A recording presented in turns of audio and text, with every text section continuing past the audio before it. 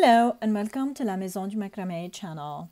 Today I'm going to talk to you about my IKEA 17 Canadian dollars macrame working station setup. And before we start, I just want to let you know that this video is not sponsored by IKEA. So I went to the kitchen section and I got a black rail. This one cost around $11.99 before taxes. Then I got the matching S-hooks to that. There is smaller ones as well, but I opted for the bigger ones just because I use different diameters for my dowels usually.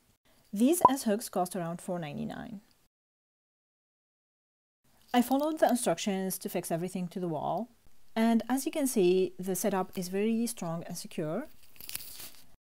I think the setup would be perfect if you're just starting with macrame and you don't want to invest much, or you're just looking for an affordable option for a macrame setup station. So I think this would be great. If you have any other ideas, please don't hesitate to share them with me in the comments below. And yeah, if you try it out, let me know as well. And I'll see you in our next video.